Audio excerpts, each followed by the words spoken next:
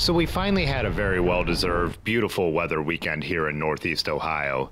It hit 80 on Saturday and Sunday, and we had these wonderful blue skies. As you can imagine, me and my friends rode our bikes a lot this weekend. My friend Kenny, who hasn't been able to ride as much lately, recently said something like, "Any day on the bike is a good day." And watching back this footage, it got me thinking about why that is so true to me. And what it comes down to is every ride is different. And even if you're riding over the same old bridge or on the same bike path, there's always something changing. There's always different variables. It could be the conversation you're having with the friends that are around you, the different group of people you put around you, or even if you're riding alone, it could just be the thoughts that are going through your head. It could also be, depending on the time of day, the time of year. You know, it's been a long time since we've been out in 80 degrees with beautiful sunshine, and that just changes everything up and changes the vibe, being out there in shorts and t-shirt again. But there are other things we like to do to keep it interesting, you know, hitting all the different kinds of surfaces, and the way we've come to learn to do that. You know, I watch a lot of YouTube videos, like I'm guessing cycling YouTube videos, like I'm guessing a lot of people who watch this channel do.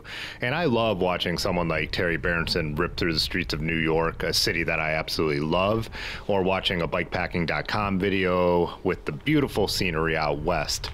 But I don't think you have to live in one of those truly amazing places to do really cool stuff on your bike. My friend Otis, who owns Dirty River Bicycle Works, has a phrase he calls sploring, and he kind of sums it up as, you know, you're riding down the road or on a bike path and you see some kind of cut, some kind of gate, some kind of path, and you say to yourself, I wonder where that goes. You know, sometimes it's just some dead end, sometimes there's too many private property signs, but other times it leads to some hidden trails, it leads to a different cut that keeps you off a busy road. You know, it could just be a different surface that takes you to the same location you're already trying to go to. It's just, we've started to do that all over for a number of years, even going down the rabbit hole of searching Google Maps for abandoned train tracks, all the kind of stuff that we call the industrial gravel.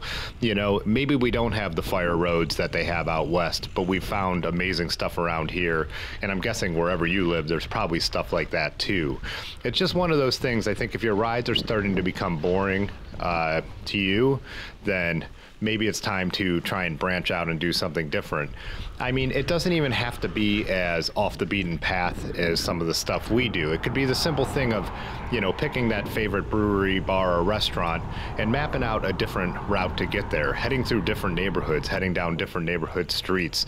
You know, there's that, you know, cliche expression, be a tourist in your own town, but I really believe that's very true. You know, I always want to see something different. I always want to see something new, and I always want to challenge myself by riding something different.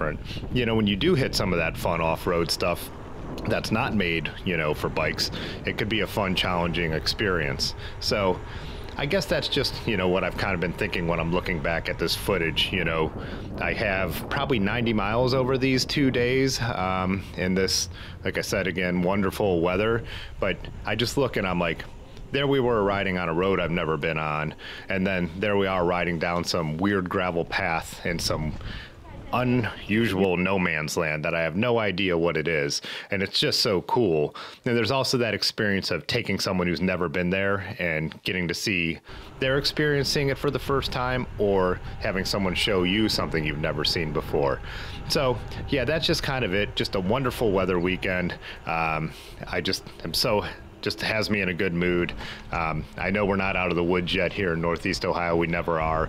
We have a high of 40 on Wednesday. Originally there was a chance of snow. I think that's gone now.